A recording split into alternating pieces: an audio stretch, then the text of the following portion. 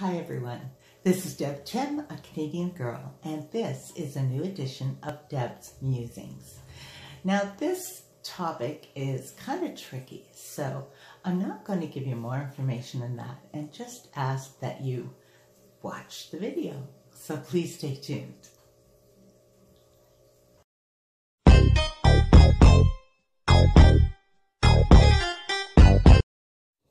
Imagine someone you love comes and asks you if they can borrow a few bucks.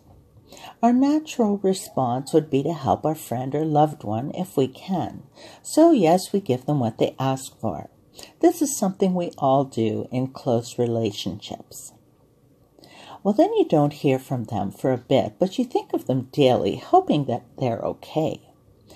The same friend comes again, this time asking to borrow your car and just a few groceries. Well, again, you help them out in any way you can. But you realize that they're not really sharing with you what the problem is. They just ask and take. After some time passes, you begin to realize this friend of yours only comes to you when they need help. They never just come to visit. They never ask how you are. You love this person, but slowly begin to feel something is wrong. It's not that they ask you for things, because you're more than willing to help them out. But it's the fact that it's making you feel like that's all you are to them. You begin to feel like someone to go to for help and forget when everything seems to be going well. I have a feeling that God often feels like this. I have my best chats with God while I'm driving. It's a perfect time for me. I turn the radio down and we chat. Well, to be honest, I do most of the chatting and he does the listening part. I'm sure that he would agree that I'm much better at chatting than the listening part anyway. The last few days have been beautiful and sunny.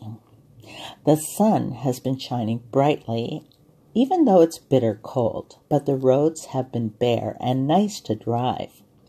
So why is it when the roads are nasty and the visibility is poor and the wind is blowing, I turn to God for travel insurance?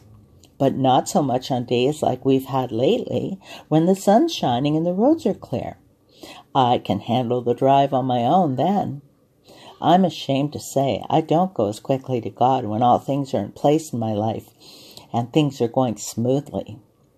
I don't think that's fair, do you? He wants to be a part of our lives on a daily basis. He wants us to chat with him about everything, the good and the bad.